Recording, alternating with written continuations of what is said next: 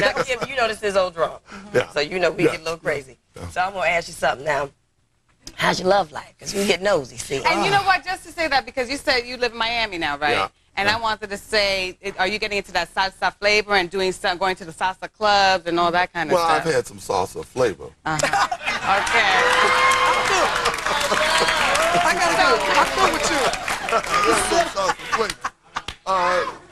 You know, actually, I'm not dating anybody right now. Okay. But it's tough for me because they got to pass my daughter's test, and my daughter's tough. Okay. Right? She's ran a few out of my life. Now,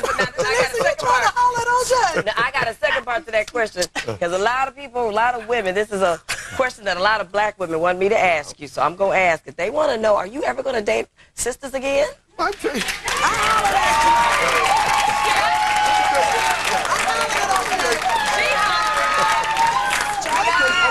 I'll tell you an interesting thing. In the last 5 years, I've gone out with 2 sisters and 1 Hispanic girl. Okay. Nobody ever writes about that. I mean, I remember being at Hana Sushi here with a girl that I won't name, that you would know if I named her. Oh, tell me. When they say it's OJ, write it down.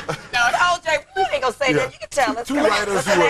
Two writers, one for the New York Post, who's always in my business. I even sent them a drink, and I expected to see it in the media. I didn't see anything. But if I'm in a room with a white blonde, all of a sudden they're a Nicole lookalike. And I'm dating them, and I'm getting married, which is just not. No, I ain't ever get married. Right. Because they have printed for one drink. You know, they have, and this is your chance to clear it up with all the sisters in the country, because they have printed lots of different publications that you really don't have anything to do with black women. Well, that's absolutely right. You should know that, because at the golf tournament in Bahamas, I was after one sister, and she wouldn't give me the time of day. I was working it, too. Okay. Well, wait a minute. Didn't y'all do a little scene together, a little kissy scene one time? Yes, we did. Yes, we did. First and 10. Like, my tongue is still sore. I'm gonna